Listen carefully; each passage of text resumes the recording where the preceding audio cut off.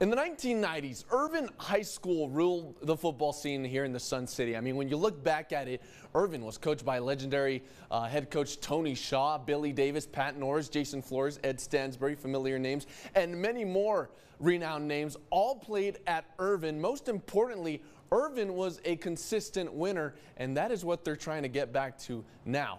That's why today, Irvin High School introduced Jon Elliott as the school's new head football coach. Elliott takes over the program after then head coach Joe Urias stepped down after an 8-year tenure at Irvin that was full of ups and downs.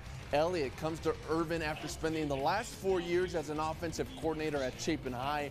On a professional and personal level, the decision to take the head coaching job at Irvin was a, quote, no-brainer for him. It's his first head coaching opportunity. He gets the chance to lead a rebuild and do it at a school that he has strong ties to.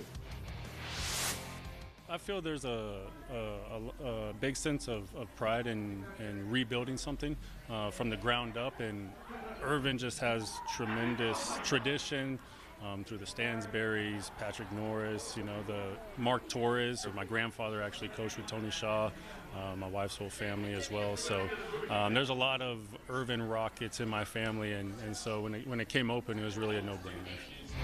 As you heard there,